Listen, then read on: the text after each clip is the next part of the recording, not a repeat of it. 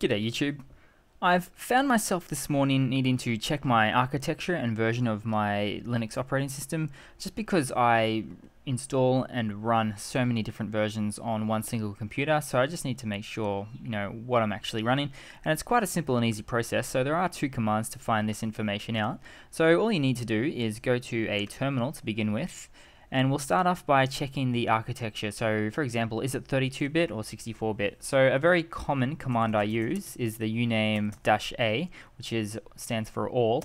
So we'll see here, we've got the lot of information, which I won't get into, but of course with the 64, all the 64s there, you can actually see that it's running 64-bit operating system there, which is good to see. Now, part two, I suppose, of this video, or this second little command I'm just about to show you, is to see what version of your Linux, your Ubuntu or your Linux Mint, whatever you have. Now, I'll just clear the screen to make this easy, and what you need to type in is lsb_release-a again, which also stands for all. It just gives you all the information, a bit of an output there.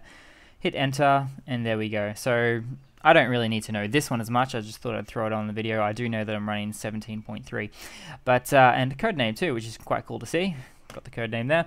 So that's pretty much it in a nutshell, guys. We've got the uname a and the lsb_release-a. The options there. So that's pretty much it, guys. I hope this is of some help for you. It comes in handy for me all the time when I'm switching between operating systems, seeing what version architecture and pretty much just what version of operating system sometimes. So that's it, guys. Hope you've enjoyed, and I hope that this has been of some help for you. Ciao.